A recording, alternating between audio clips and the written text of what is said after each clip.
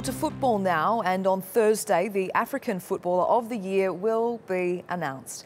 The 10-man list has been whittled down to 3, and TRT World Sports correspondent Samantha Johnson takes a look at the contenders. The favourite for Africa's top individual award is Manchester City's Yaya Toure. He captained the Ivory Coast to their first continental title in 23 years.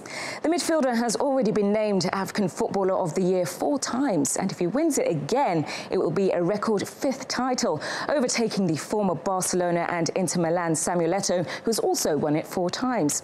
But Toure faces a tough challenge from Borussia Dortmund and Gabon's Pierre-Emerick Aubameyang. The 26-year-old started the Bundesliga campaign in blistering form, setting a new record by scoring in 8 consecutive games to the start of 2015-2016 season. But the impressive stats don't end there. The man is on fire with 41 goals for club and country in the calendar year, and he's trying to become the first Bundesliga-based player to win the award.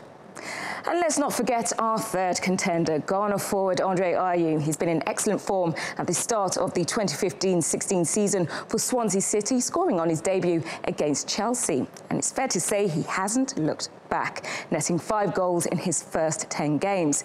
And although Ghana failed to win its first Africa Cup of Nations title in 33 years, the 25-year-old finished tied as the tournament's top scorer.